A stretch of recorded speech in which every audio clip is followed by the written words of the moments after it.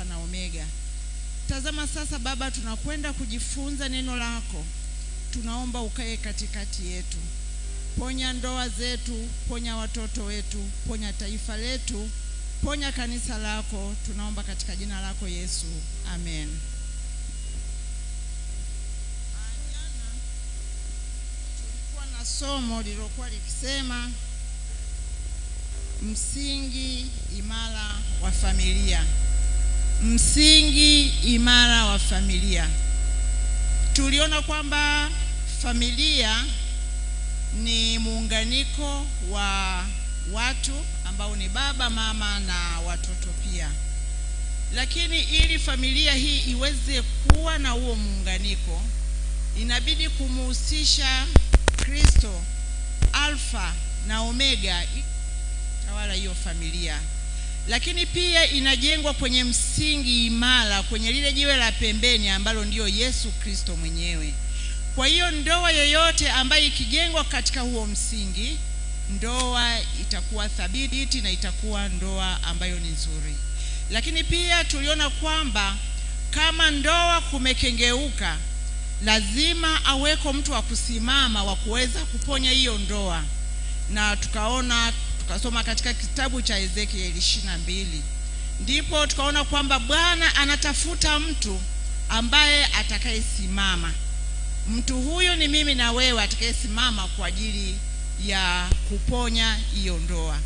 Lakini tukaona kwamba katika kitabu cha Zakaria 1:3, kwa sababu ya dhambi ndoa zimeanguka, ndoa zimekuwa ni shida. Basi tukaambiwa kwamba nirudieni mimi nami nitawarudia. Siku hii ya leo tutakuwa na somo linalosema kwamba usitafute mwenzi kwa sababu unatafuta. Sana nitajikita na vijana, kijana wa kike na kijana wa kiume anayekwenda kutafuta mwenzi. Kwa sababu tunaona kwamba ili utafute mwenzi lazima ujenge kwenye ngome ambayo ni imara. Pepo, dhoruba, mafuriko yanapokuja, utabaki kusimama, au hiyo ndoa itabaki kusimama. Sasa tuone, ili uweze kusimama, ni vitu gani na vigezo gani ambavyo kijana wa kike, kijana wa kiume anatakiwa kuvizingatia ili awe na nyumba salama, nyumba yenye mafanikio, nyumba ya baraka, nyumba ya makimbilio, nyumba ambayo itamtukuza Mungu katika roho na kweli. Unajua, wakati mwingine vijana mmekuwa na changamoto nyingi, kama ambavyo pia jana tumegusia. Kuna watu ambao wanaona tu, akishaona anachanganyikiwa kwa sababu ameona binti ana miguu mizuri, kwa sababu ameona na macho mazuri, kwa sababu ameona na umbo la 8, kwa sababu anatoka familia fulani. Sasa anaona nikipata hapo mwenzi mambo yatakuwa mazuri. Lakini lazima tuangalie na kufanya upembuzi yakinifu. Ni yupi atakayeweza kukaa katika ndoa? Ni yupi atakayeweza kusimama? Na hasa kijana wa kiume, unatakiwa uwe makini zaidi na zaidi unapotafuta mwenzi. Unapotafuta mwenzi ni kama vile unapotafuta dhahabu. Unapotafuta dhahabu unakuwa na kazi kubwa. Unaona wachimbaji wa dhahabu wanaingia mpaka ardhi, chini ya ardhi, wanakwenda kabisa chini ya ardhi kupata dhahabu. Lakini dhahabu hiyo pia wakiipata, hawaiachi hivyo hivyo. Dhahabu inasafishwa, tena inasafishwa kwa moto ili ifae kuwa dhahabu safi, ndipo inapoweza kuingizwa sokoni. Ndivyo vile kijana wa kiume au pia kijana wa kike, lakini nguvu nyingi itakuwa kwa kijana wa kiume. Anatafuta dhahabu. Yule mwenzi utakayempata atakuwa ni dhahabu. Atakuwa ni dhahabu ndani ya nyumba yako. Atakuwa ni dhahabu katika kanisa. Atakuwa ni dhahabu katika ukoo. Atakuwa ni dhahabu kwa taifa lako. Atakuwa ni dhahabu mahali popote utakapokuwa. Sasa hiyo dhahabu unaipataje? Kuna vigezo ambavyo inabidi uvizingatie ili uweze kupata dhahabu. Maana neno la Mungu linatuambia apataye mke apata kitu chema, apataye mke apata kitu chema. Kwa hiyo lazima utafute hicho kitu chema. Unakipataje? Unapotafuta lazima uwe makini sana sana sana. Lakini tutajifunza katika kitabu cha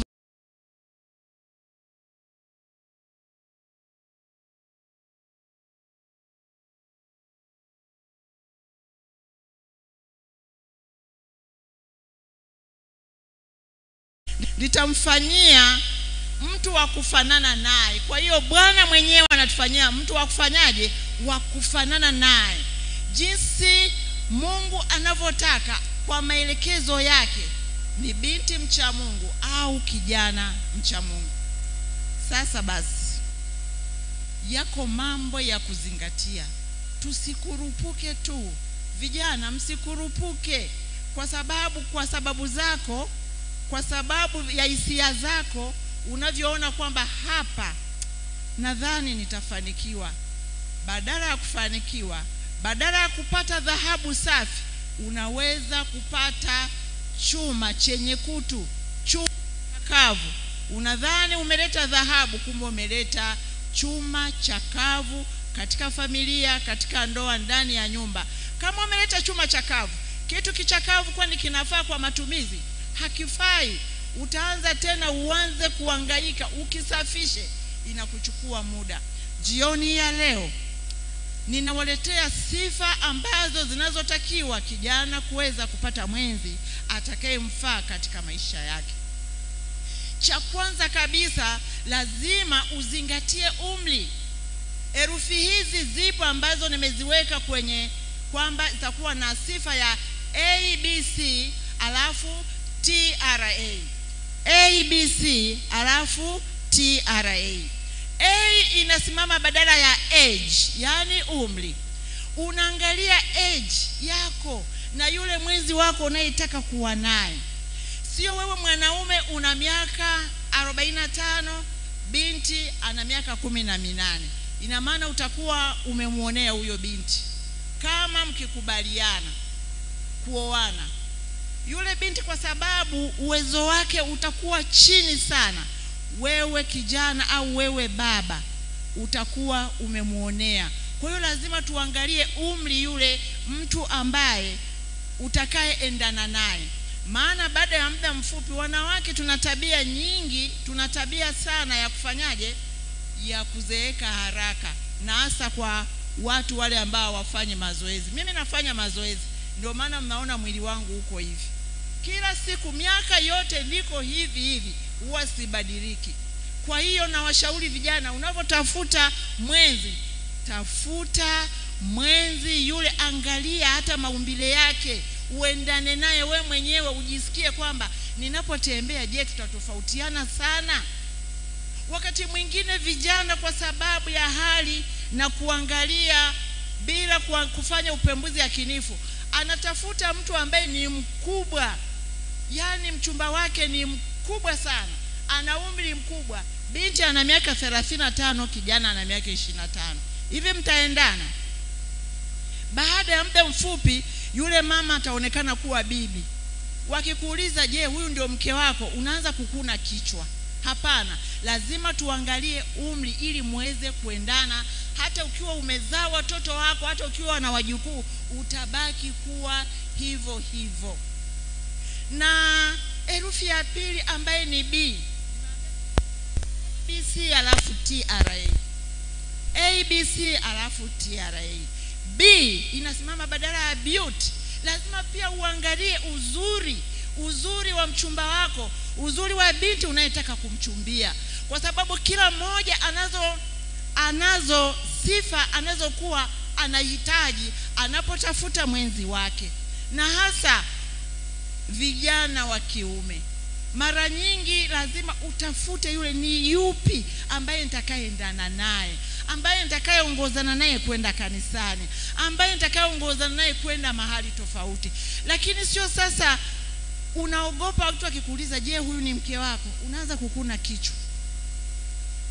Lazima uangalie pia, hata kama umetafutiwa, hata sontewa, Angalia, upendo huvumilia, hauoni mabaya, upendo unabeba kila kitu, upendo unathamini. Kwa hiyo tabia yako inakufanya kijana aweze kuja kufanyaje? Kukuchumbia wewe binti. Kwa hiyo wewe binti kijana wa kiume, lazima utafute yule binti ambaye ana sifa hizo zinazofaa, mwenye tabia njema, mwenye tabia nzuri. Wako mabinti wana tabia nzuri sana, wanaonekana hata kwa mwendo wao, hata kwa mavazi yao, hata kwa usemi wao, yani tabia zao wanakuwa na tabia njema. Kwa hiyo lazima kijana ujikite sana kuangalia, je, ni binti yupi mwenye tabia njema. Lakini na wewe binti wa kike, kijana wa kike, angalia pia huyu kijana anayonichumbia, je, tabia yake ikoje? Je, ni mcha Mungu? Je, anapenda watu? Anashirikianaje na watu? Hapo kwenye tabia ndiyo shida. Maana unaweza ukadhani kwamba una dhahabu, lakini kumbe ukapata nini? Chuma chakavu. Hakuna mtu anayetaka kitu kichakavu. Kila mtu anataka kitu kizuri. Kila mtu anataka dhahabu. Tafutwa kwa hali na mali. Lakini baada ya kumaliza hizo herufi ABC, tunakwenda sasa kwenye TRA. T inasimama kama tribe. Ni wa kabila gani? Ni wa jamaa gani? Ni wa taifa gani huyu anatoka? Tusiangalie tu. Mara nyingi wataalamu wanapendekeza kwamba mkiwa mnaongea lugha moja pia inapendeza sana. Mara nyingine kwa sababu watu wanatoka mataifa mbalimbali, kabila mbalimbali, jamii mbalimbali. Sasa kwa mfano, mimi kabila yangu, ninapotaka kumpa mtu kitu au ninaposalimia lazima nipige magoti, tena paka kwa kwenda chini. Lakini sasa kuna kabila jingine, yeye hawezi kupiga magoti, ni utamaduni wake au ni utamaduni wao, hawezi kupiga magoti. Sasa hiyo inaleta shida. Kuna vitu ambavyo vinakuwa vinatofautiana hata katika ulaji. Kuna watu wanakula viula, wanakula nyoka, kuna watu wanakula mbwa. Ni tabia yao ya kabila lake. Lazima uangalie, je tunaendana? Ili kabila naloenda kuoa ni safi? Je, wana nguvu? Je, ni wacha Mungu ili kabila nalo liendea? Tusiende tu kwa sababu tumeona binti yupo au kijana yupo, kwa sababu ya mambo yetu, kwa sababu ya interest zetu, kwa sababu tunasema tu ngoja sasa niende nifanyeje, niende nikachumbie. Hapana, lazima tuzingatie hayo mambo yatakayotusaidia katika safari ya kuongoza familia yetu.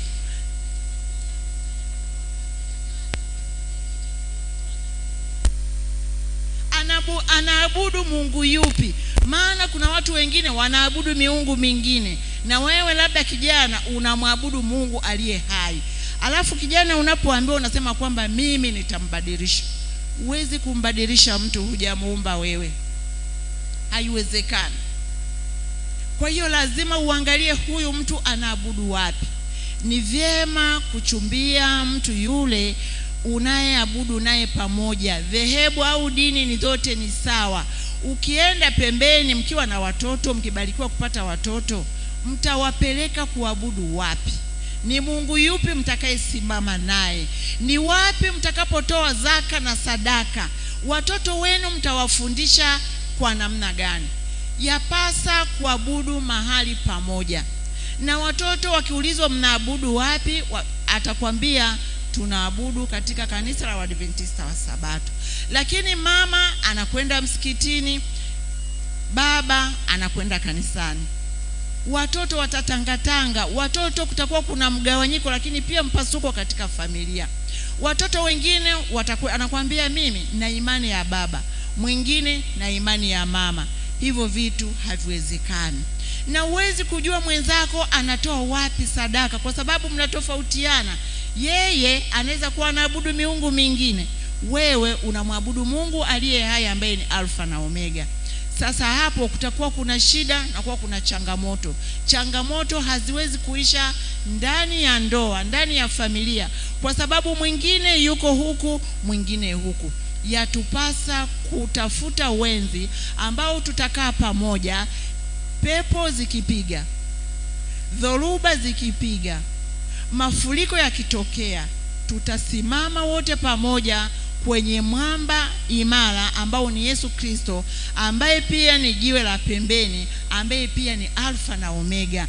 Na mnavokuanza, kwa sababu wote mko sawa, mnaabudu mahali pamoja, vitu vyenu mtavifanya mahali pamoja, mtapanga mipangilio yote kwa pamoja, mtasema zaka tunatoa mahali pamoja, sadaka tunatoa mahali pamoja.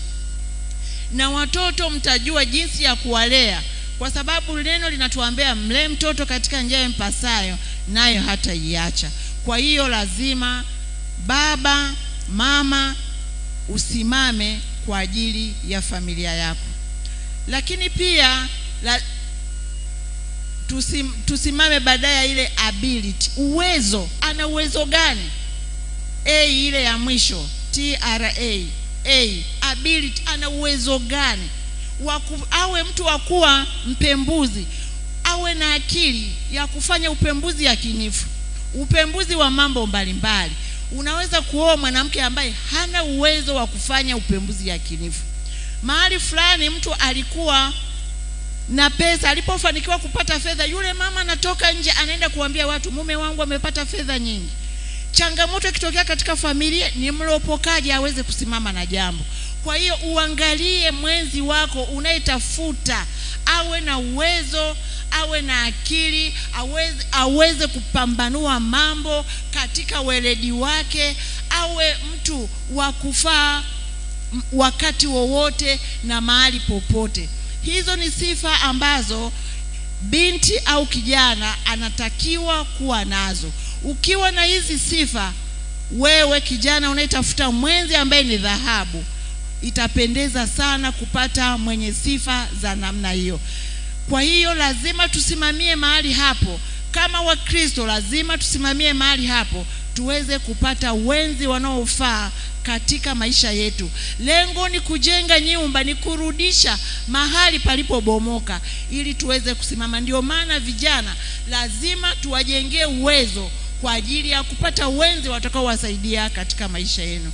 Bwana awabariki sana mnapoendelea na vipindi vingine. Tuombe. Asante Mungu wetu kwa uaminifu wako. Asante kwa neno la jioni ya leo. Tusaidie Baba kwa ajili ya vijana wetu, wakaweze kupata wenzi watakao wasaidia katika maisha yao. Ndivyo tunavyokusihi na kuomba, ni katika jina lako Yesu. Amen.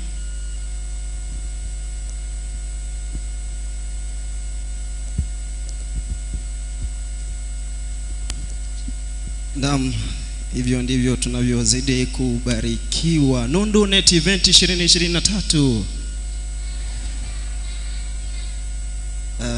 Na hiyo tumezidi kubarikiwa na somo la afya kutoka kwa Elizabeth Mkama ambaye ni daktari katika masuala ya afya. Kwa wengi ambao mnaweza mkafuatilia, bila shaka unaweza kujifunza mambo mengi zaidi. Tumeona hata zile herufi ambazo amezitaja, ABC, kuangalia umri, kuangalia urembo, sio kuchagua tu eti kwa sababu ni mzuri, kwa sababu eti ana tabia nzuri unashindwa kuangalia urembo. Urembo pia ni kitu cha muhimu zaidi. Kwa hiyo unapotazama mwenza lazima uangalie sura, namna ambavyo ametuambia mtaalamu wa afya. Tukushukuru wewe ambaye umezidi kutufuatilia kupitia Matendo Media, lakini pia kupitia Hope Media South Nyanza, lakini bila kukusahau wewe ambaye umezidi kutufuatilia kupitia Hope Media NGBF, lakini bila kusahau pia Ilemela English Media ambao hawa pia wamedhamini mahubiri ama mkutano huu wa Nundu Net Event. Na hivi sasa tunakwenda katika somo la afya, kujifunza namna ya kuweza kusimamia vyema afya zetu. Karibu uweze kubarikiwa. Jina langu ni Zefania Lucas, niko naye pia Grace Emmanuel. Barikiwa.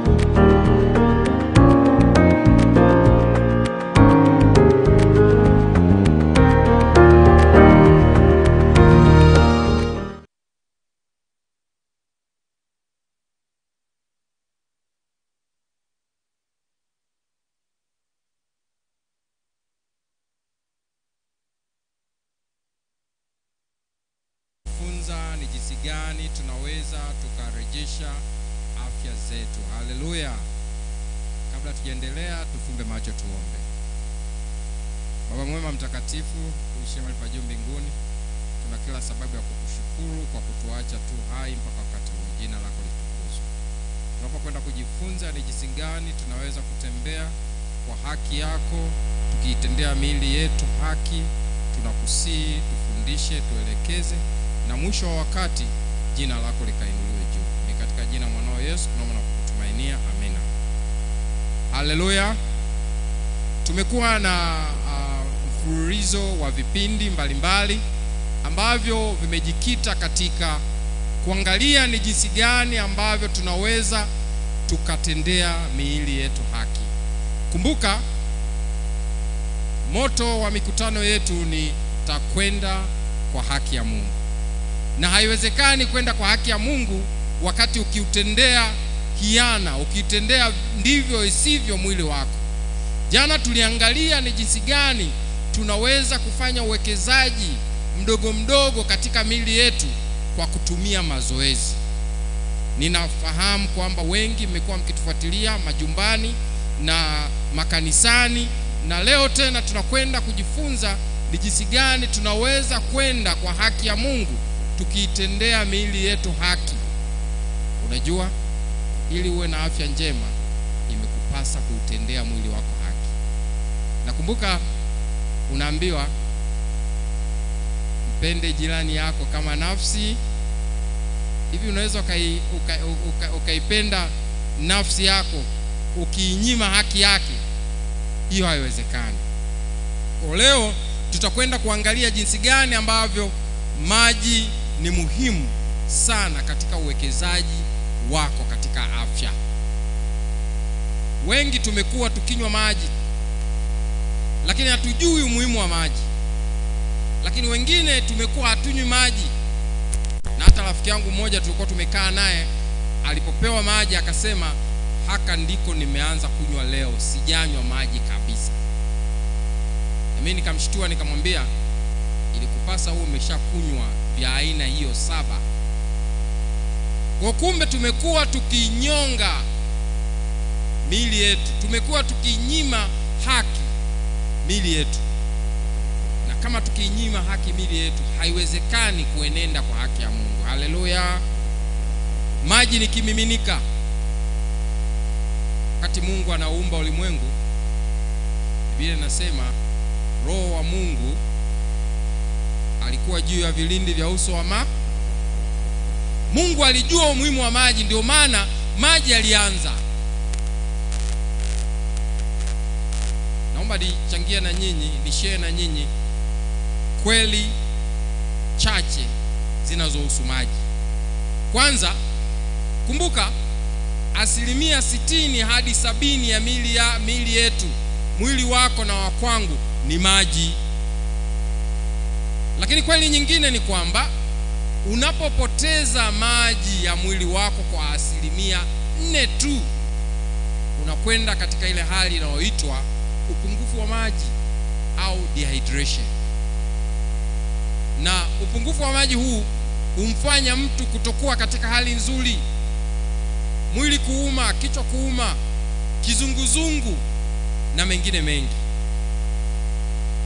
Lakini kingine ni kwamba unapopoteza maji ya mwili wako kwa 15%, inaweza ikapelekea wewe kufa, kupoteza maisha. Lakini kingine ni kwamba kweli nyingine ni kwamba mtu anaweza akaishi kwa mwezi mmoja bila chakula, lakini hawezi kuishi bila maji kwa siku 3.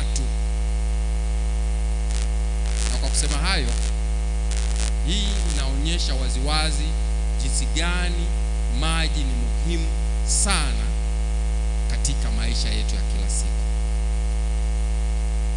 Nini kazi ya maji katika maisha yetu? Kwanza, maji hutumika kama lishe. Unapokunywa maji, maji yanasaidia mwili kupata madini fulani, na madini ya sodium, kuna madini ya chloride na mengine mengi. Lakini maji haya yanatumika kuhakikisha chakula kilicho katika mwili wako kinasafirishwa. Yaweza kuwa protein, yaweza kuwa wanga na mengine mengi.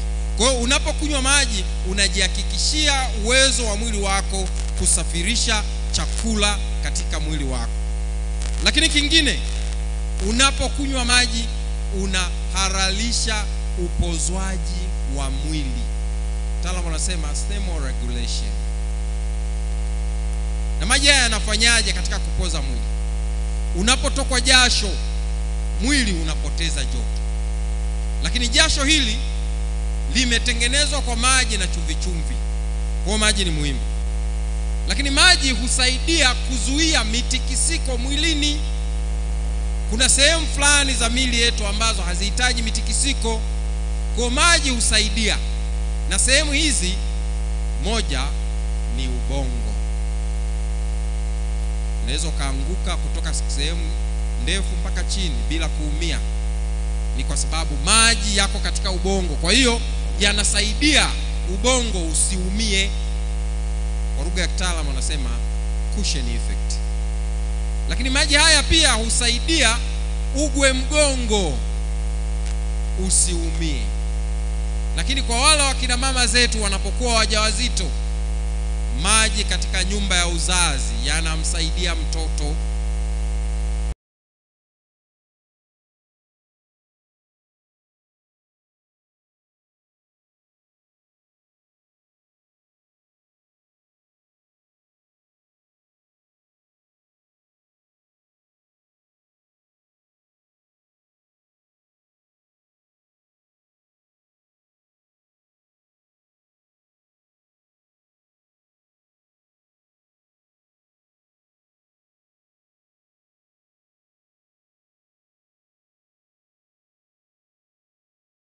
Kusababisha figo hizi kupotea. Lakini pia maji huondoa kiu. Maji husaidia umeng'enywaji wa chakula. Na mwisho, lakini sio kwa muhimu, kumbuka binadamu ana damu. Damu ambayo hutembea katika mishipa ya damu. Kuna mishipa inayopitisha damu safi na mishipa inayopitisha damu chafu. Ili damu hii iweze kusafiri vizuri, inatakiwa kuwa nyepesi. Kwa hiyo maji haya yanasaidia hii damu kuwa nyepesi na hivyo kusafiri vizuri katika mishipa ya damu. Unapokosa maji, unapopungukiwa maji, damu hii inakuwa nzito, na inapokuwa nzito inashindwa kutembea vizuri katika mishipa hii, inatembea taratibu, na hivyo inaweza ikasababisha damu hii kuganda. Ndio maana utasikia mtu amepata kiharusi, mtu amepata shambulio la moyo na mengine mengi. Kwa nini basi tunahimizana kutambua umuhimu wa maji? Kwa nini tunahimizana kunywa maji? Kwa sababu Mungu alivyotuumba, kuna njia mbalimbali ambazo mwili unapoteza maji yake. Njia hizi zimegawanyika. Njia zingine ni zile ambazo tunaona kwa macho, lakini zingine hatuwezi tukaona. Rafiki zangu waimbaji wamekuwa wakiimba kwa nguvu. Wanapokuwa wakiimba kwa nguvu wanapoteza maji, lakini wao bila kujua. Na hii inaitwa insensible water loss. Yaani wewe bila kujua unapoteza maji. Unaweza ukapoteza kwenye ngozi, unaweza ukapoteza kutoka kwenye mapafu kwa kuongea. Ndio maana kama ni kipindi cha baridi, unapokuwa sehemu ambapo kuna baridi, mtu akiongea utaona mvuke unatoka ndani. Hapo anapoteza maji. Lakini pia tunapoteza maji kwa kutokwa na jasho.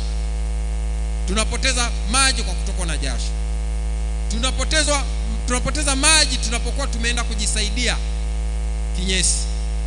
Lakini pia tunapoteza maji tunapokojoa mkojo. Na hii inategemea na wewe uko katika hali gani. Waweza ukawa katika hali ya mazoezi ya kupindukia, au umetulia. Unapokuwa umetulia, unapoteza maji bila kujua mililita 350. Lakini pia unapoteza maji bila kujua katika mapafu mililita 350. Unapoteza maji kwa kutokwa jasho mililita 100. Na unapoteza maji kwa kupitia kinyesi mililita 100. Lakini pia unapoteza maji katika mkojo mililita 1400. Na unapokuwa unafanya mazoezi, unapoteza mililita 350 bila kujua katika ngozi. Lakini unapoteza mililita 650 kupitia mapafu. Kumbuka, unapokuwa unakimbia, unapumua kwa nguvu, unapoteza maji. Lakini pia unapoteza maji mililita 1500. Mililita 1500 kwa kutokwa na jasho, mililita 100 kupitia kinyesi, na mililita 500 kupitia mkojo. Kwa mtu huyo anayefanya mazoezi anatokwa na jasho sana, kwa hiyo anapoteza. Lakini anapokwenda kukojoa, atakojoa mkojo kidogo ambao wenye rangi ya njano iliyoiva sana. Kwa hiyo utakuta kwamba mtu ambaye yuko katika mazoezi atapoteza mililita 6600 za maji kupitia njia hizo. Lakini huyo ambaye yupo tu nyumbani amekaa atapoteza mililita 2300 za maji kwa njia hizo ambazo nimetaja hapo juu. Hivyo utakubaliana na mimi kwamba ni muhimu kunywa maji ili kurudishia yale maji yaliyopotea, ili kurudishia yale maji yaliyopotea kwa jinsi ambavyo wewe hujui au unajua. Nini kinatokea wakati ambapo mtu anapoteza maji? Nilisema anapata kitu kinaitwa dehydration, upotevu wa maji mwilini. Na kinapotokea hiki upungufu, mtu huyu hatapata jasho, hatoki na jasho. Mkojo wake unakuwa kiasi kidogo lakini mkali sana. Na wengi wanajaribiwa kusema wana UTI, kumbe hawana UTI. Ni vile tu mkojo unaotengenezwa na mwili. Sasa mwili unapambana kuhakikisha maji hayapungui zaidi, kwa hiyo mkojo unatoka na chumvi nyingi. Kama vile ambavyo unapokuwa unaingiliwa na chozi au unaingiliwa na jasho katika macho yako, jinsi ambavyo macho yanaumia, ndivyo ilivyo njia za mkojo zinapata chumvi nyingi, na hivyo unapata maumivu, na wengi husema nina UTI. Na unapokwenda katika sehemu za kutolea huduma za afya, watakwambia una UTI na watakupa dawa, sababu dunia imeumbwa na watu wengi, na wengi si waaminifu, watakupa dawa. Kumbe ni wewe mwenyewe umeshindwa kunywa maji. Lakini kingine anasema damu inakuwa nzito, na hivyo hupelekea mtu huyu kuwa katika hatari ya kupata kiharusi au shambulio la moyo. Na kingine ni kuwa na kizunguzungu na kuumwa na kichwa. Kuwa na kizunguzungu na kuumwa na kichwa. Habari njema ni hii: mara nyingi wazee wengi hawanywi maji. Hawanywi maji katika jina la kwamba hayana ladha. Hawanywi maji kwa sababu anasema hayana ladha. Lakini hatari kubwa ni hii: wazee wengi kwa sababu ya maumbile yao makubwa wanapoteza maji kiasi kikubwa ukilinganisha na vijana na watoto wadogo. Kwa wazee wengi sana wamepata shida za kulazwa katika hospitali eti tu kwa sababu hawanywi maji. Ombi langu ni kwamba wewe mzee ulipo, hakikisha unakunywa maji, yawe yana ladha au hayana ladha. Kunywa maji, yawe yana ladha, yawe yasiwe na ladha, kunywa maji. Lakini kwa wale wenzangu ambao wanahudumia wazee, ukiona mzee wako hanywi maji, hakikisha unatengeneza kambinu hivi ili yale maji yawe na ladha, ili huyo mzee anywe maji asipatwe na madhara ya kupungukiwa na maji. Sasa nimeongea sana kuhusu maji. Tunahitaji tunywe maji kiasi gani?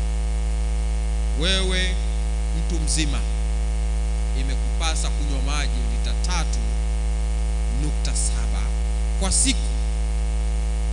Huyu ni wa kiume au mwanaume, anatakiwa anywe maji lita 3.7 kwa siku. Na haya anatakiwa asianywe kwa wakati mmoja, anywe kidogo kidogo, anywe kidogo kidogo kwa siku nzima. Na mama pia anatakiwa anywe maji lita 2.7 kwa siku nzima. Na haya nayo anywe kidogo kidogo, sio kwa mara moja. Nitatambuaje kwamba nimekunywa maji ya kutosha? Rangi ya mkojo inaweza kukwambia unahitaji kunywa maji. Unapokuwa unakojoa mkojo mweupe usiokuwa na rangi, hii inaonyesha afya yako ni njema na umekunywa maji ya kutosha. Unapokojoa mkojo wa njano, pia hii nayo inaonyesha afya yako ni njema na umekunywa maji ya kutosha. Sio mbaya sana. Lakini pale ambapo unakojoa mkojo wa njano iliyoiva sana, jitafakari, unahitaji kunywa maji ya kutosha. Unahitaji kunywa maji ya kutosha. Mtu mmoja akasikika akisema, ukinywa maji mengi sana utapata shida. Ukinywa maji mengi sana utapata shida. Na hata watu wengine wakaogopa kunywa maji. Usiogope. Kinachotakiwa hapa ni kunywa maji haya kwa muda mrefu, sio kwa wakati mmoja. Ukinywa maji mengi lita 3 hadi lita 4 kwa haraka, kinachotokea figo zako zitashindwa kuhimili yale maji. Na maji haya yatasababisha damu yako kuwa nyepesi zaidi na madini ya sodium yakapungua. Na hii inaweza ikapelekea matatizo makubwa katika ubongo wako na matatizo makubwa katika afya yako. Mungu akubariki sana unapopanga kuwekeza katika afya kupitia kunywa maji safi na salama. Chemsha maji yako ya kutosha. Mama, hakikisha nyumba yako ina maji ya kutosha. Nyumba nyingi ukiingia hawana maji, atakwambia ndio tumemaliza kuchemsha. Maji ni muhimu. Hakikisha familia yako unaipa maji ya kutosha, safi na salama. Mungu akubariki sana. Karibu kwa kipindi kingine kinachofuata.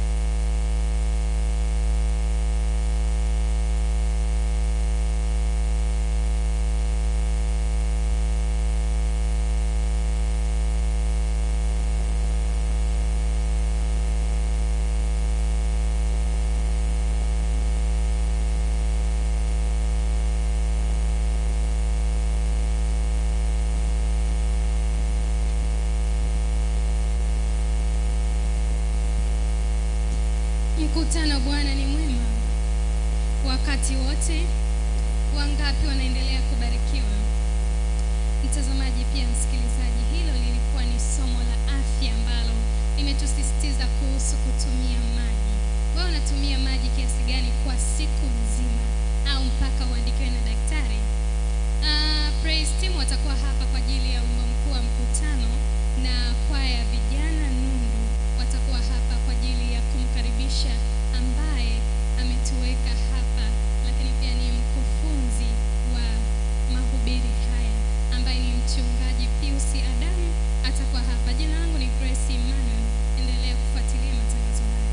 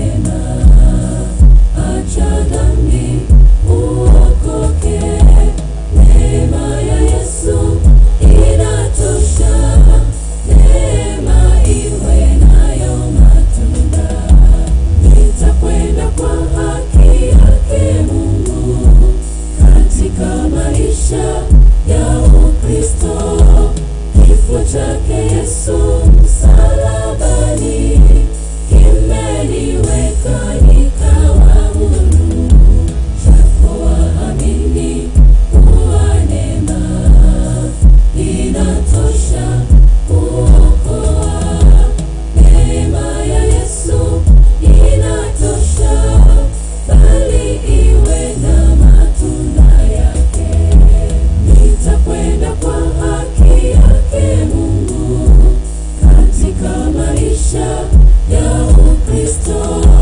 Kifo chake Yesu msalabani kimeniweka nikawa huru.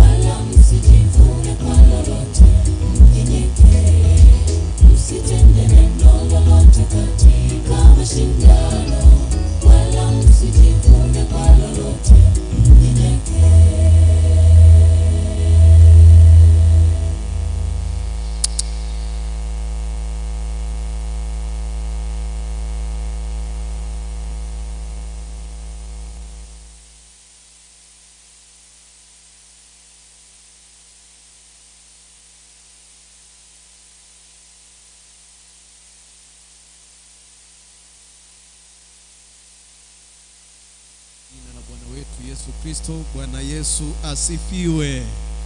Bwana ni mwema na wakati wote. Tumsifu Yesu Kristo. Wassalamu alaikum. Mapendo Nundu Net Event 2023. Nundu Net Event 2023. Nundu Net Event 2023. Haleluya. Basi tunamshukuru Mungu kwa vipindi vyote vilivyoendelea, kuanzia kipindi cha kaya na familia, kipindi cha afya. Jamani, jina la Bwana litukuzwe sana. Na pia tunawashukuru wanakwaya kwa nyimbo nzuri walizotuimbia. Jina la Bwana litukuzwe na Bwana awabariki sana. Niwakaribishe tena kwenye mifululizo ya vipindi vyetu vya nitakwenda kwa haki ya Mungu. I will go by the righteousness of God. Kwa hiyo tutaendelea na leo kama ilivyokuwa jana. Tuliangalia anguko la mwanadamu sehemu ya kwanza, na leo tutaendelea na anguko la mwanadamu sehemu ya pili. Sasa nikukaribishe uweze kunifuatilia. Tuwashukuru watu wa media yetu, Matendo Media, na wale wote wanaotufuatilia kwa njia ya YouTube channels za Matendo Media na Hope Channel SNC. Mungu awabariki sana. Hivyo niwakaribishe nyote tufunue kitabu chetu cha Mwanzo. Leo tutaanza na Mwanzo 1:26. Mwanzo 1:26 ndio litakuwa fungu letu tutakaloanza nalo jioni ya leo. Hivyo basi niwakaribishe wote. Msomaji wetu, soma Mwanzo 1:26. Mwanzo 1:26. Mwanzo 1:26. Ndio. Mungu akasema, na tumfanye mtu kwa mfano wetu. Kwa sura yetu. Wakatawale samaki wa baharini. Na ndege wa angani. Na wanyama. Asante, na nchi yote pia. Asante. Sasa jana tumeangalia anguko la mwanadamu. Biblia ikasema ya kwamba na nyoka akamdanganya mwanamke, akamwambia ati Mungu aliwaambia matunda ya mti msile matunda ya mti wa katikati ya bustani. Hawa akasema sio tu tusile, Mungu amesema mpaka tusiaguse. Lakini tukaangalia yote na vazi la haki alizozaliwa nalo mwanadamu. Sasa leo tutaangalia kuanzia mwanzo wa uumbaji na mpaka kwenye hilo anguko. Niliwaambia jana ya kwamba mwanadamu mzuri mbele za Mungu aliye hai ni yule asikiae sauti ya nani? Ya Mungu. Nikamwambia kuna sauti nyingi sana duniani. Dunia imezungukwa na sauti nyingi za kutisha. Wengine wanapotaka kufanya maamuzi ya kuoa, mama alikuwa anazungumza hapa, sauti zinakuja nyingi. Sasa mama, nikupe tu taarifa, wengine ukinunua suti 3 tu unawaza ndoa. Unaona kabisa mbona nafanana kama baba wa familia, kumbe suti ndio zimekutuma. Lakini mwingine tu akipatisha akapata baiskeli tu, kwa watu wa vijijini amepata baiskeli yake nzuri, ana uhakika wa kutoka na kurudi nyumbani, anaona amefaa kuwa baba wa familia, kumbe kuna vingi bado anapungukiwa. Hivyo basi tunashukuru Mungu. Ninawakaribisha leo tujifunze kusikiliza sauti ya Mungu aliye hai. Wakati mwingine unaweza ukahisi vitu vyote umekamilika kila kitu unacho, na niliwaambia jana unaweza mpaka ukakamilika na ukatenda mpaka mema, lakini jema lolote nje ya sauti ya Mungu, hilo silo jema. Kwa hiyo lazima usikie sauti ya Mungu inakuagiza. Mwanzo 1:26, Mungu akasema na tumfanye mtu kwa mfano wetu, let us make man in our own image. Mungu akaongea na tumfanye mtu kwa mfano wetu, wakatawale samaki wa baharini na vitu vingine vyote. Utawala ukatangazwa kwa mwanadamu. Sasa ninaomba kabla tujaenda kwenye maamuzi ya kuchagua na kutenda kwa haki ya Mungu, nizungumzie swala dogo sana, na tumfanye mtu kwa mfano wetu. Mungu akasema, na shetani jana akamdanganya mwanadamu akamwambia, hakika ukila matunda ya mti huu utafanana na nani? Na Mungu. Jambo ambalo naweza niseme, niliwahi kuwa na mwanazuoni mmoja alikuwa amesoma sana Biblia na amesoma habari hizi za maandiko matakatifu. Alichokisema sio kibaya. Alitamka kauli ifuatayo, alisema alichowaambia shetani Adamu na Hawa, aliwaambia ukweli ambao haukupaswa kusemwa. Hidden truth tunaita, ya kwamba swala la kufanana na Mungu lilikuwa sio uongo, ni kweli, lakini ule ukweli haukupaswa kusemwa. Huyo profesa akajaribu kusema maneno hayo ya kwamba shetani hakudanganya, aliwaambia ukweli, Adamu, ukila matunda ya mti huu utafanana na nani? Na Mungu.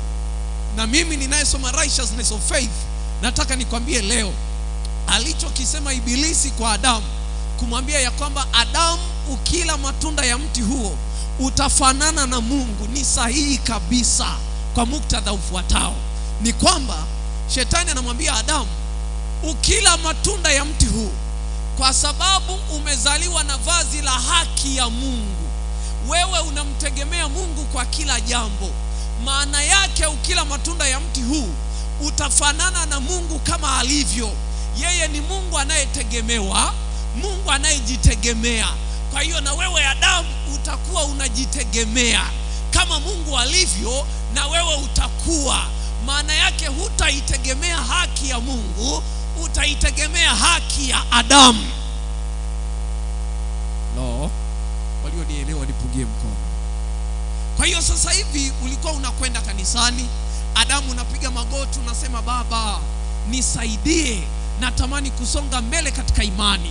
Sasa hivi Adamu hautakuwa mtumwa tena, utakuwa wewe unajitegemea, unaamua unalotaka.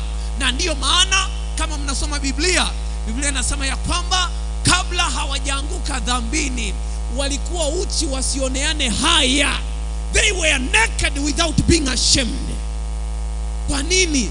Lakini sasa hivi kwa sababu gani wao uchi hawaoneani haya? Kwa sababu kuna vazi la haki ya Kristo wamevikwa. Hawawezi kuona jema, hawawezi kuona baya, wenyewe wanaona wamevikwa haki. Ni watu wanaowaza mema. Lakini baada ya kula lile tunda wakaanza kuona Mungu alivyotuumba kuna mahali amekosea. Sisi hatuna nguo, lazima tuvae nguo. Maana mwanadamu tayari ameshajitengenezea haki, a righteousness of humans. Tayari mwanadamu huyo anajitegemea. Akaanza kuona amna, mbona niko uchi? Lakini mwanzoni kipindi ana vazi la haki ya Kristo hakuwahi kuona kama yuko uchi. Hivyo ndivyo ninawaambia leo. Nataka niwaambie washiriki wa Nundu na wale wanaotufuatilia online, wenye vazi la haki ya Kristo hawajawahi ona dhambi ndani yao. Sijasikia mtu anasema amina mahali. Wenye vazi la haki ya Kristo hawana dhambi ndani yao. Ukishaanza kuona leo umelala, kesho umeamka, umeanguka dhambini leo, umeanguka dhambini kesho, ujue shida sio kuikimbia dhambi. Shida ni kuwa na haki ya Kristo. Adamu hata angevaa nguo ya namna gani? Kwa sababu naomba niwaulize swali. Shida ya Adamu ilikuwa ni kitu gani? Adamu alipotoka akakimbia bustanini kutafuta majani ya kustiri mwili wake. Niwaulize washiriki mnaonisikiliza, Adamu alipungukiwa kitu gani? Alipungukiwa haki ya Yesu, haki ya Mungu aliye hai, ama alipungukiwa mavazi? Utaniambia alipungukiwa haki ya Kristo. Maana alipokula lile tunda akajivika haki ya wanadamu, akavua vazi la haki ya Kristo. Na Mungu unapomvua, na yeye anaondoka na vya kwake ili wewe uanze upya wewe kama wewe. Mimi ninatamani leo nimwambie Mungu aliye hai na wana mkutano ya kwamba Mungu, siwezi kujitegemea na kutegemea wewe kwa jina la Yesu Kristo aliye hai. Lakini wale Adamu akataka kumwambia Mungu najitegemea. Na hata Mungu alivyochelewa, Adamu akamwambia akili ninazo, nina uwezo wa kutafuta nguo fulani nikajivika, nikaonekana nami ni mtu wa maana. Mungu akashuka akamwambia Adamu, hapa kuna kitu kinaitwa rhetorical question. Waingereza wanasema rhetorical question ni swali unalomuuliza mtu wakati jibu unalo. Mungu anamwambia Adamu, uko wapi? Adamu anajificha, anasema ni uchi.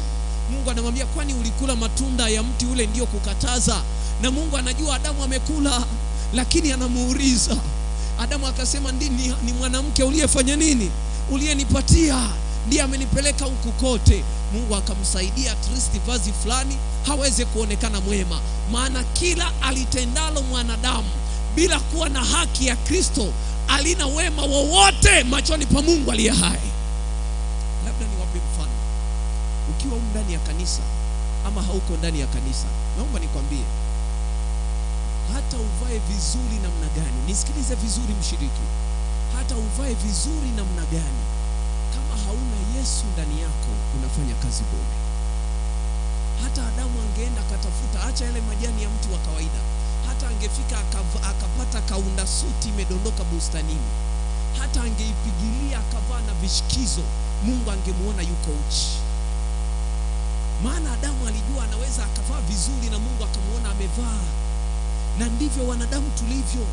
Kuna wakati tunapenda kupaka mafuta mazuri tukija kanisani, tunapenda kuvaa viatu vizuri tukija kanisani, tukiamini na Mungu anaona viatu vyetu, tukiamini na Mungu anaona tai zetu, tukiamini na Mungu anaona tulivyokuja na miwani mizuri kama ya Pastor Pius. Haleluya. Tukiamini Mungu anaona kabisa umeenda saluni Ijumaa, unakutwa saluni unasema nini, najiandaa na nini? Na Sabato.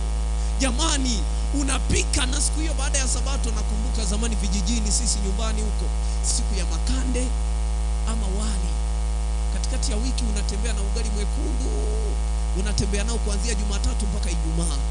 Ikifika Ijumaa sasa ndio at least unaona bibi anapiga ungo, mchele unaruka juu, unasema alhamdulillah, tunamshukuru Bwana aliye hai. Maana kidogo wali umepikwa, unafurahia, maana tunaingia kwenye Sabato. Lakini leo washiriki wa Nundu na wote mnaotufuatilia online, na wapa taarifa, Sabato haiandaliwi kwa wali wala makande. Sabato haiandaliwi kwa nguo wala kunyoa vizuri. Sabato inaandaliwa kwa kuvaa vazi la haki ya Kristo aliye hai. Maana kuna wakati tulivaa manguo mazuri haya, lakini kwa Mungu tukabaki tuko uchi. Unajua kuna watu wanafikiri ambao hawaendi mbinguni ni wale tu wanaovaa vibaya. Kuna watu wanafikiri ambao waendi mbinguni ni wale wasiokuwa na nguo nzuri, wasiokula vizuri. Nataka niwaambie, hata wenye suti na tai nzuri mbinguni hawatakwenda.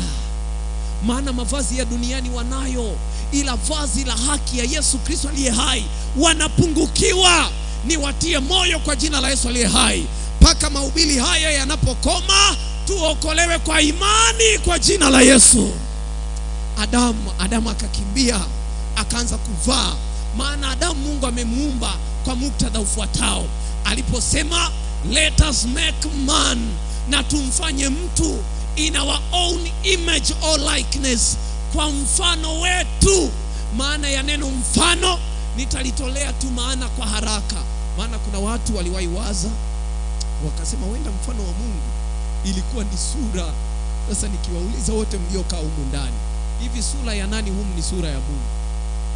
Halo, mwaikuwa pale? Jamani, ni ya nani? Ni ya Mungu humu ndani. Maana mimi nikiwaangalia, laiti sura zenu hizi nikizikuta mbinguni moja ni ya Mungu, mimi nitarudi hapa. Maana sizielewi. Kila sura ya mtu hapa ina kasoro. Unaweza ukamwona mwingine ukasema macho yake ya ovyo, lakini angalia pua yako usisahau.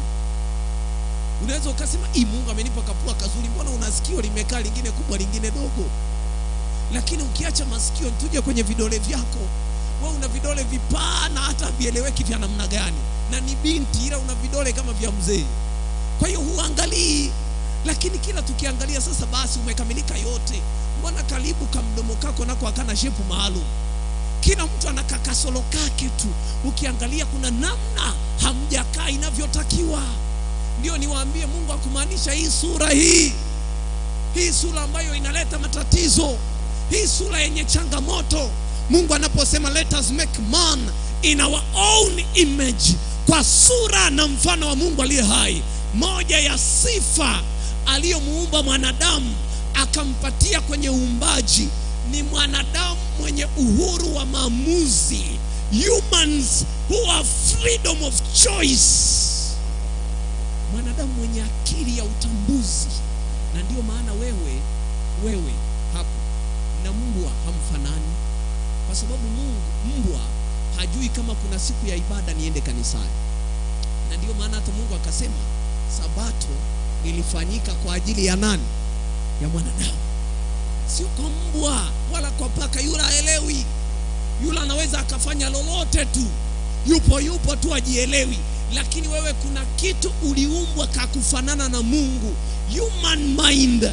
Kuna akili fulani Mungu alikuwekea, utambuzi wa ziada wa wewe kutulia na kutafakari na kupanga jema na kuamua lipi zuri na kuamua lipi baya. Hiyo ni sifa uliyopewa nje ya wanyama wengine wote. Mungu alikupendelea.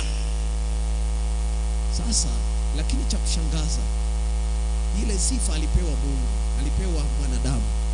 Na Mungu tuna sifa moja anayo, inaitwa, kwa Waingereza wanaita immutability. Maana ya immutability, maana yake ni Mungu asiyebadilika, unchangeable. Ni Mungu mwenye msimamo mmoja. Alilolipanga miaka 1990 ndilo hilo mpaka 2020 liko pale pale. Unajua kuna watu wanaweza wakapiga magoti, kuna wakati wanamuomba Mungu kana kwamba wanataka Mungu abadili maamuzi. Unasikia, Baba, hili ninalikataa. Mwaikuwa pale wanaomba maombi ya namna hiyo, hebu nisikilize vizuri. Baba, hili nimekataa. Hata kama ni wewe umepanga, lakini nasema hapana. Naomba nikwambie, acha kuomba maombi ya namna hiyo. Cha kuomba tu mwambie Mungu, mapenzi yako yatimizwe. Omba tu hivyo, maana Mungu habadilishi na chochote. Niliwahi kuambia siku moja ya kwamba laiti Mungu angelikuwa anasikia machungu ya watu. Mimi ni mchungaji. Kuna wakati nikifika kitandani, kuna watu nimekuta wanaumwa, nikimtazama anavyoumwa, anavyohangaika, hata kulala kwake anyooki. Dakika moja ameweka mkono hivi, dakika nyingine hivi, hajatulia kabisa. Kuna wakati nashawishika kama mwanadamu, ninasema laiti ningalikuwa mimi Mungu. No, ninasema ningelisema tu mnyanyuka kwanza ukae na kuonea huruma. Usifikie hatua hiyo ukafikiri wewe una huruma sana kuliko Mungu aliye hai. Kila jambo linalokuwa gumu kwenye maisha ama kwenye maamuzi, mwambie Mungu, mapenzi yako yatimizwe, maana hawezi badilika. Wanadamu tunapanga, wanadamu tunafikiria. Niliwahi kwenda, nakumbuka hospitali mmoja juzi nikiwa tuna makambi Kenya. Nikafika kijana mmoja amefariki juzi hapa. Nikamkuta yule kijana amepigwa na kansa. Nilipomwangalia upande mmoja wa sura yake, macho yameharibika yote, tayari yameanza kuwa na rangi ya tofauti, lakini upande huu wote ni kama umekwisha, mguu wote umeharibika. Anabebwa tu, anakalizwa kwenye kile kiti, anasukumwa. Nikiwa na vijana wa kanisa moja linaitwa Eldoret East, tumeenda kumtembelea kwenye ile hospitali. Tukafika pale nilipoletewa yule kijana, wengi walifikiria labda Pastor Pius hapa atasema ninakwambia kwa jina la Yesu leo simama na utembee. Nikasema hivi, kabla mimi sijaja hapa Mungu alikuwa ana macho, Mungu alikuwa aoni. Nikawauliza wale vijana, mlikuwa muombi? Wanasema tunaomba kila wakati, tunamuombea. Nikaelewa mlichokuwa mnaomba na ninachoenda kuomba Mungu ni yule. Nilichokifanya, nikamuita yule kijana, wakamkaliza kwenye kiti, tukaimba nyimbo 2-3, tukamtia faraja. Nikasema maneno yafuatayo: kijana, ninakutia moyo, tubu dhambi zako mbele za Mungu aliye hai, mwambie Baba akusamehe kila kosa lako. Mjipeleke kwa Mungu, mwambie Baba, naamini wewe ndio unaweza kuniokoa kwa imani, sina uwezo wa kujiokoa mwenyewe. Alafu sikupi waranti ya uponyaji, maana hata usipopona duniani, kama wote tutaokolewa kwenda mbinguni, kule tutakutana tukiwa wazima. Sasa mimi siangalii hali ya sasa, ninaangalia hali yako ya milele. Hata kama Mungu atakaa kimya, mnisikilize washiriki vizuri. Wanadamu wengi huwa tunaangalia tatizo kwa wakati husika, hatuangalii baada ya miaka 5 hali itakuwaje. Naomba nikwambie, hata unapomtendea ubaya mwanadamu mwenzako, usiwaze leo ubaya huo unapompata, waza miaka 5 ama 10 ijayo, maana ubaya hautaishi na Mungu yupo. Hawakuelewa.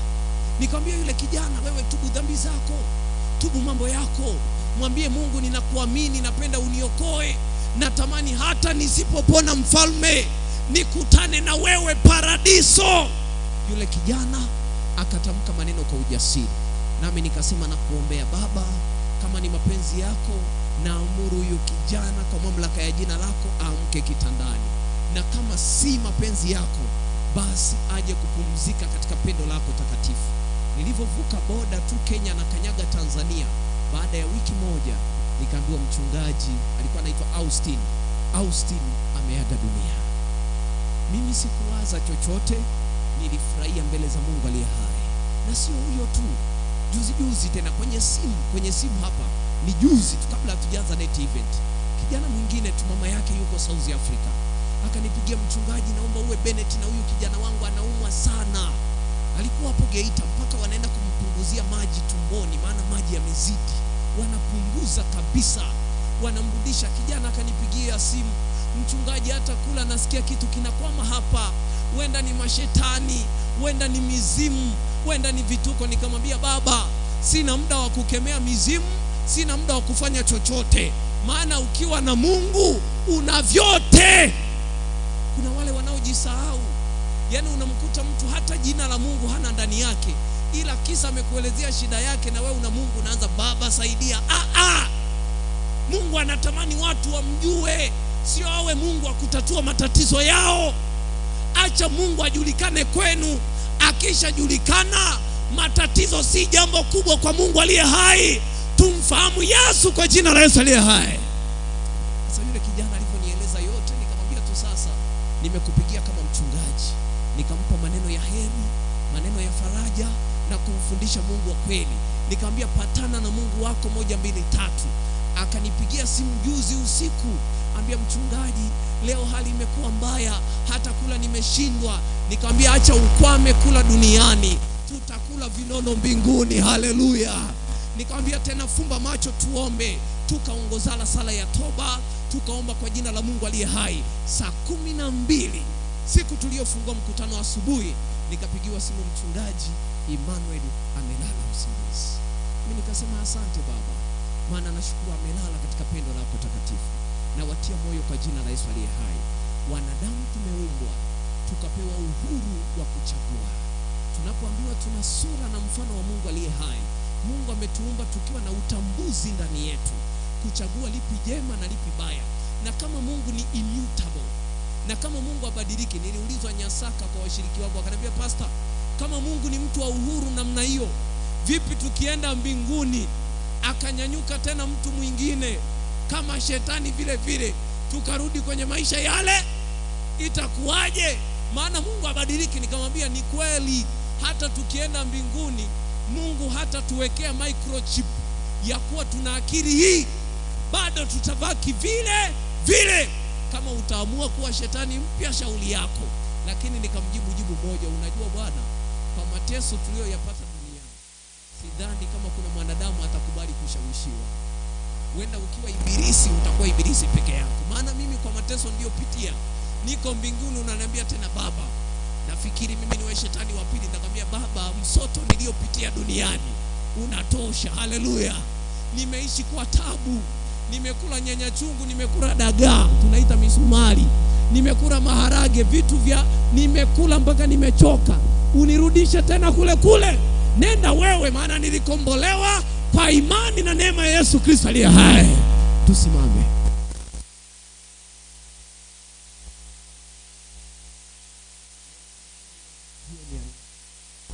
Na watia moyo jioni ya leo wana mkutano, nikiwaambia ya kwamba moja ya vitu vitakavyotupa nguvu tukiurithi uzima wa milele ni historia ya ukombozi.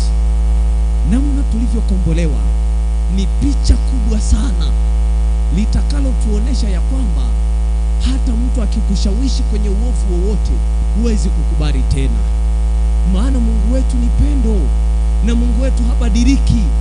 Vile vile alivyotupa uhuru wa kuchagua, akamweka Adamu bustani ya Edeni, akamwambia Adamu, nimekupa uhuru wa kuchagua kijana wangu. Japo nimekuumba mimi, I created you by my own righteousness. Na Adamu aliumbwa akiwa na haki ya Mungu aliye hai. Sisi hapa leo, naomba mnisikilize, baada ya dunia kuanguka dhambini, hakuna anayezaliwa akiwa na haki ya Mungu tena. Tunazaliwa kwenye dunia ya dhambi, tunazaliwa tukiwa tumeathirika.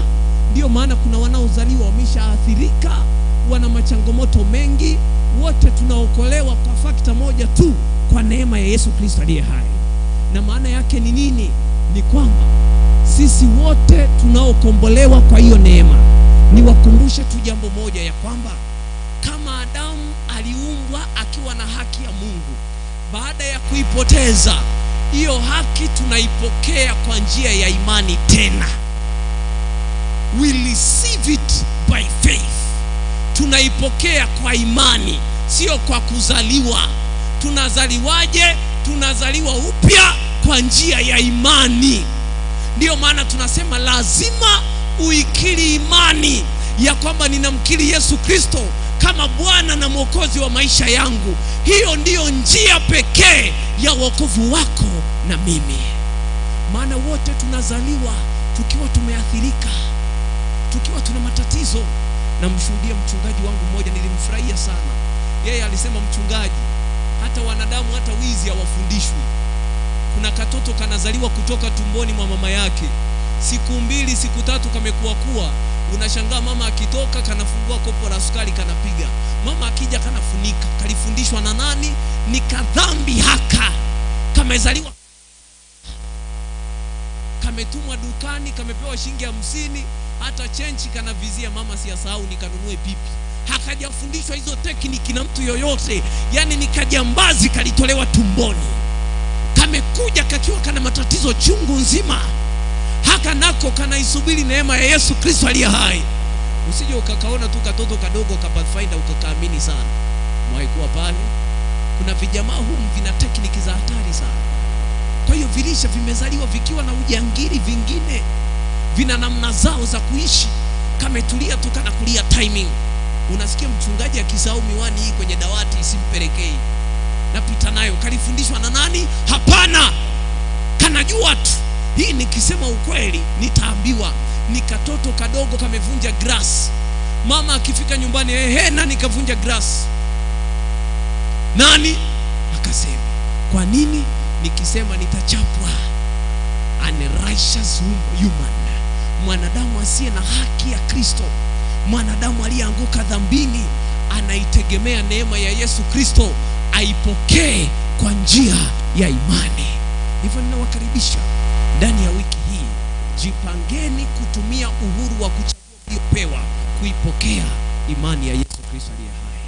Wangapi wanasema jioni ya leo, ninatamani na mimi kama ni kukombolewa, kama ni kuokolewa, kwa kurudisha mahusiano yangu na Mungu kwa njia ya imani hiyo, basi na mimi niwe miongoni mwao. Wanyooshe mikono yao juu.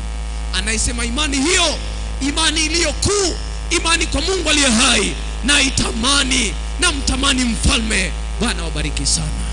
Baba na mfalme wa amani, nakushukuru sana kwa jioni ya leo. Tumeona ya kwamba tulizaliwa tukaumbwa na wewe tukiwa na vazi la haki, lakini tukalipoteza. Mwanadamu akakimbia, akaanguka dhambini, akaanzisha haki yake yeye. Lakini Mungu, mwanadamu akaanza kutenda mema, akajaribu kujivika nguo asiwe uchi, ili tu aonekane mwema mbele zako. Kumbe wema wowote usiokuwa na jina la Yesu haufai. Umetufundisha kukutegemea wewe. Umetufundisha kurejesha imani yetu, kuipeleka kwako. Maana hatujazaliwa tukiwa na vazi la haki, tumezaliwa tukiwa na kasoro nyingi. Mkutano mzima tumekiri mbele zako, tunaitamani imani hiyo. Tuokoe Baba, tunatamani kukuamini wewe.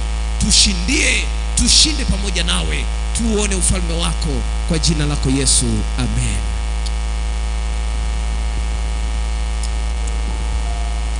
Naam, barabara kabisa. Imekuwa ni jioni njema, ni jioni makini sana ambayo tumesogezwa karibu na Yesu Kristo kwa kujua anguko la mwanadamu sehemu ya pili. Limetubariki sana Zefania. Naam. Hata kama umevaa nguo hivi umependeza, lakini bila vazi la Yesu ni bure. Ni bure. Hata kama umevaa tai, umevaa suti, kama hujavaa haki ya Yesu bado ni bure. Ni somo makini sana kutoka kwa mchungaji Pius Adamu ambaye amekuwa mbaraka katika siku hizi ambazo tayari tumekwisha kuwa nazo tangu jana siku ya kwanza na leo siku ya pili, lakini hata siku ya ufunguzi ile Jumamosi pia tulipata kidokezo kwa kile ambacho tutakwenda kukipata kwa majuma mawili. Lakini tumpitishe mtazamaji katika jumba ambazo umetutumia kwa siku hii ya leo. Nikianza na Lady ya Mapenzi, yeye anasema barikiwa sana mama kwa somo zuri. Hilo ni somo la afya. Lakini pia Jennifer Thomas yeye anasema Bwana asifiwe, nasikiliza nikiwa Morogoro. Mungu awabariki. Amina. Jennifer Thomas, barikiwa mama kwa somo zuri. Lakini pia Bambase Joseph anasema mbarikiwe sana. Mtazamaji, pia tunaomba radhi kwa changamoto ya sauti ambayo imekuwa ikitokea.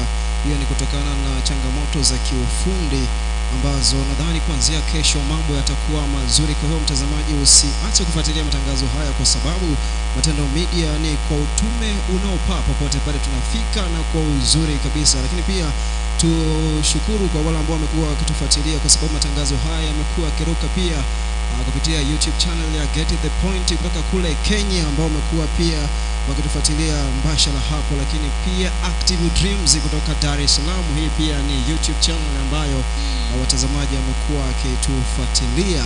Lakini pia tukumbuke matangazo haya yapo chini ya udhamini mnono kabisa wa shule ya msingi English Ilemela English Media, ambapo pia hao wametufanya sisi tuwepo hapa Matendo Media, ndio wametudhamini katika kuhakikisha kwamba matangazo haya pia yanafika vizuri kwa wengi. Tuwashukuru sana Ilemela English Media. Hata wewe mtazamaji na uliyeko hapa una nafasi pia kubwa ya kuweza kupeleka mtoto wako hapo kwa ajili ya kuweza kujifunza mambo mengi zaidi. Shukrani pia kwa msimamizi ambaye ametupatia nafasi ya kuweza kurusha matangazo haya kupitia Hope Media NGBF, lakini pia Hope Media SNC South Nyanza. Matangazo yamefika kwa uzuri kabisa. Pia kesho ni siku tukutane muda na wakati kama ule ambao tumeanza.